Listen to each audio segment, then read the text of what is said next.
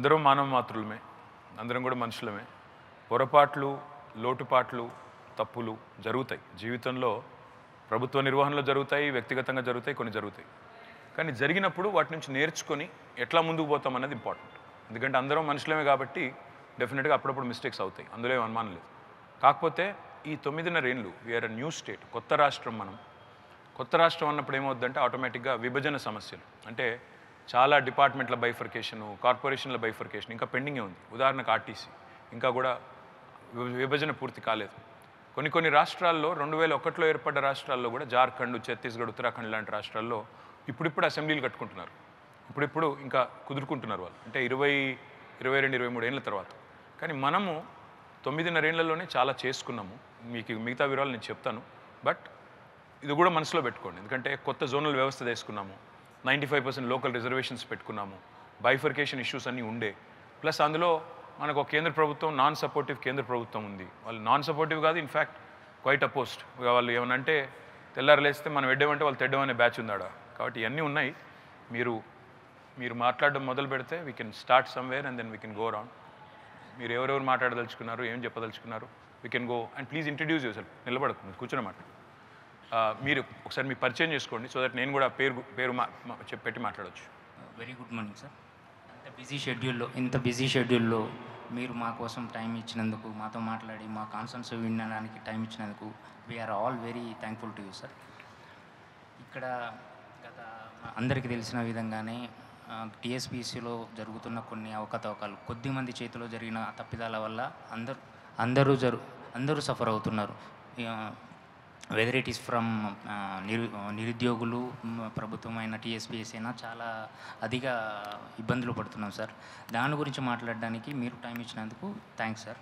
Sir అన్న కంటే అన్న అంటే బెటర్ కొద్దిగా. ఓకే అన్న. మరి సార్ అంటే అంకుల్ ఫీల్. ఓకే అన్న. కొద్దిగా గడ్డం తెల్లగైంది కానీ ఇంకా హార్ట్ యంగే ఉంది. ఎస్ సార్, ఎస్ అన్న. You are always young. You are always inspiration for every Telangana youth here. First of all TSPC ప్రక్షాళన గురించి మీరు ముందుకొచ్చి మాట్లాడినందుకు చాలా థ్యాంక్ఫుల్ టు యూ సార్. దాని గురించి మాట్లాడడానికి ఒక్కొక్కరు క్వశ్చన్ రైజ్ చేస్తున్నారు సార్. దాన్ని మీరు విని దానికి మీ సమాధానంగా ఒక హామీ, ఒక భరోసా ఇవ్వగలిగితే నిరుద్యోగ యువత అంతా ఈరోజు చాలా సంతోషంగా ఉండే ఛాన్సెస్ చాలా ఉన్నాయి సార్. ఒక్కొక్కటిగా ఫస్ట్ ఆఫ్ ఆల్ ప్రక్షాళన అనేది చాలా పకడ్బందీగా జరగాలని కోరుకుంటున్నాం సార్. మొత్తం ఎట్లా అంటే ఇంకా ముందు భవిష్యత్తు కాలంలో ఇట్లాంటి తప్పిదాలకు కూడా సఫర్ కాకుండా ఉండే విధంగా ఒక కఠినబద్ధమైన ఒక లా తీసుకొచ్చి అకౌంటబుల్ చేసే విధంగా టీఎస్పీసీలోనే ఉండే వాళ్ళనైనా ఎమినెంట్ పర్సన్స్ని, హానెస్ట్ ఇంటిగ్రిటీ ఉన్న పర్సన్స్ని పెట్టి చేయగలిగితే అది చాలా చాలా హెల్ప్ఫుల్ అవుతుంది సార్. శౌర్య సార్ నా పేరు. శౌర్య ఏ ఊరు? ఇక్కడ వనస్థలిపురం సార్. వనస్థలిపురం. శౌర్య చెప్పేది ఏంటంటే పిఎస్సి ప్రక్షాళన, పిఎస్సిలో జరిగిన తప్పులు, వాటికి బాధ్యత, భవిష్యత్తులో జవాబుదారీతనం ఎట్లా చేస్తారు, అంతే కదా స్థూలంగా. మొదటి పాయింట్ ఏంటంటే నిజంగా కూడా పిఎస్సిలో ఫుల్ టైం ఎంప్లాయీస్ లేకపోవడం వల్ల, అవుట్సోర్సింగ్లో కొంతమంది ఉండడం వల్ల ఒక తప్పు జరిగిన మాట వాస్తవం. కానీ నేను గుర్తు చేయాల్సింది ఏంటంటే పిఎస్సిలో జరిగిన తప్పుల్ని పట్టుకున్నది ప్రభుత్వమే, ఇంకెవరో పట్టుకోలేదు. ప్రతిపక్షాలు పట్టుకోలేదు, మీడియా పట్టుకోలేదు, పట్టుకున్నది మనమే. అందులో తప్పు జరిగింది అని ఇంటెలిజెన్స్ ద్వారా మనకు తెలియంగానే కొంతమంది 2-3 పిల్లలు తప్పులు చేసినారంటే ఎవరిని వదిలిపెట్టకుండా ఆఖరికి ఐఏఎస్ అధికారులను కూడా తీసుకొచ్చి పోలీసు వాళ్ళ ముందు కూర్చోబెట్టి ఎట్లా జరిగింది, ఏం జరిగింది, వాళ్ళు ఫుల్ టైమా పార్ట్ టైమా ఎట్లా జరిగింది అనేది విచారణ జరిపించింది. 100 మంది పైగా అరెస్ట్ చేసింది కూడా ప్రభుత్వమే. నెంబర్ 1. 2 విషయాలు. ఒకటి, గుర్తించింది తప్పు జరిగిందనేది ప్రభుత్వమే, పట్టుకున్నది ప్రభుత్వమే, మీరెవరు కంప్లైంట్ చేయకంటే ముందే.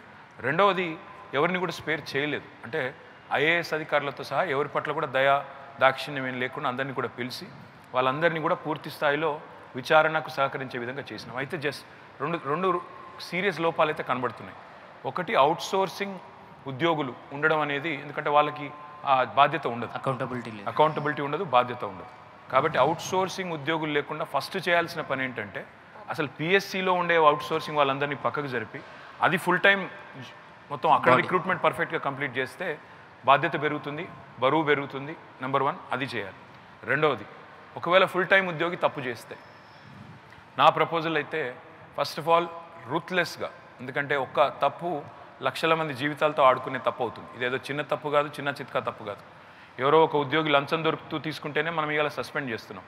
అట్లా కాకుండా నా ప్రపోజల్ ఏంటంటే పిఎస్సిలో ఉండే ఉద్యోగి కనుక తప్పు చేస్తే, లీకేజీకి బాధ్యుడవుతే, తప్పు చేస్తే right way dismissal from service అది తేవాలి. ఆ ప్రక్షాళన చేసే బాధ్యత నాది, నెంబర్ 1.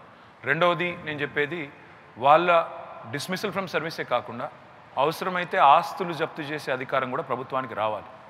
అంటే అంత కఠినంగా ఉంటే తప్ప ఇది అరెస్ట్ కాదు, అంత ఈజీగా ఆగిపోయేది కదా. ఎందుకంటే ఎవరైనా మనుషులే, ఇందాక చెప్పినట్టు మనుషులకి వీక్నెస్లు ఉంటాయి. ఈ పేపర్ బయట అమ్ముకుంటే లక్షల రూపాయలు వస్తాయంట అని ఎవడో గొట్టంగాడు చెప్తాడు. చెప్పంగానే దానికి టెంప్ట్ అయ్యేటోళ్ళు ఉంటారు. నేను మనుషులు కాబట్టి మనుషులకు ఉండే వీక్నెస్లు ఉంటాయి కాబట్టి సో నా ప్రపోజల్ ఏంటంటే, ఒకటి మనం ఫుల్ టైం ఎంప్లాయీస్ పెట్టాలి, పార్ట్ టైం ఎంప్లాయీస్ తీసేయాలి, అవుట్సోర్సింగ్ వాళ్ళని తీసేయాలి, ఎందుకంటే వాళ్ళకి అంత బాధ్యత ఉండదు.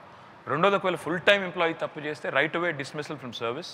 దాంతోపాటు వాళ్ళ ఆస్తులు కూడా జప్తు చేసే అధికారం ప్రభుత్వానికి. ఆ వెన్నులో భయం లేకపోతే మనుషులు జనరల్గానే తప్పులు చేస్తారు. మూడో పాయింట్ ఏంటంటే పిఎస్సి మెంబర్స్ కూడా, టీఎస్పీఎస్సి మెంబర్స్ కూడా, సరే చైర్మన్ గారు ఇప్పుడు ఒక ఐఏఎస్ ఆఫీసర్ ఉన్నాడు, ఆయన బాగానే పనిచేసిన ఐఏఎస్ ఆఫీసర్, నిజానికైతే నిజాయితీపరుడు జనార్దన్ రెడ్డి, అంతకుముందు పనిచేసిన చక్రపాణి కూడా నిజాయితీపరుడు కాబట్టే మనం ఇంటర్వ్యూ కూడా తీసేసినాం. ఇంకా ఇంటర్వ్యూ తీసేయడమే కాదు, ఇంకొక మాట కూడా చెప్పాలి. ఇంటర్వ్యూ తీసేసి కేవలం రిటర్న్ ఎగ్జామ్ పెట్టడం వల్లనే గతంలో ఏపీపీఎస్సీలో జరిగిన స్కామ్లేమి ఇక్కడ జరగలేదు. ఏపీపీఎస్సీలో ఆ రోజులో విపరీతమైన ఆరోపణలు ఉండేది. ఏమని, ఇంటర్వ్యూలో ఎక్కువ మార్కులు వేసినారు, ఫలానా వాళ్ళు తెలిసిన వాళ్ళు కాబట్టి, ఫలానా వాళ్ళ చుట్టాలు కాబట్టి. ఇప్పుడు ఆ బాధ లేదు. యూపీఎస్సీ చైర్మన్ వచ్చి 5 ఏళ్ల కింద నాకు ఒక మీటింగ్కి నన్ను కూడా పిలిచారు. యూపీఎస్సీ వాళ్ళు కూడా వచ్చి మనల్ని అభినందించారు. టీఎస్పీఎస్సీ ఏదైతే ఇంటర్వ్యూలు తీసేసిందో చాలా మంచి పని, దీనివల్ల అకౌంటబిలిటీ పెరిగిందని కూడా చెప్పారు. సో పిఎస్సీలో కొంత మంచి ఉంది, కొంత చెడు కూడా ఉంది. ఆ చెడును మొత్తం తీసేసి మంచిని ఇంకా కొద్దిగా ప్రమోట్ చేసి ట్రాన్స్పరెన్సీ ప్రమోట్ చేయడం బాధ్యత. పిఎస్సీ మెంబర్స్ యొక్క క్వాలిఫికేషన్స్ కూడా ఒకవేళ అన్క్వాలిఫైడ్ ఎవరైనా ఉన్నారనుకో, వాళ్ళని కూడా బోర్డు మొత్తం ప్రక్షాళన చేయాలి.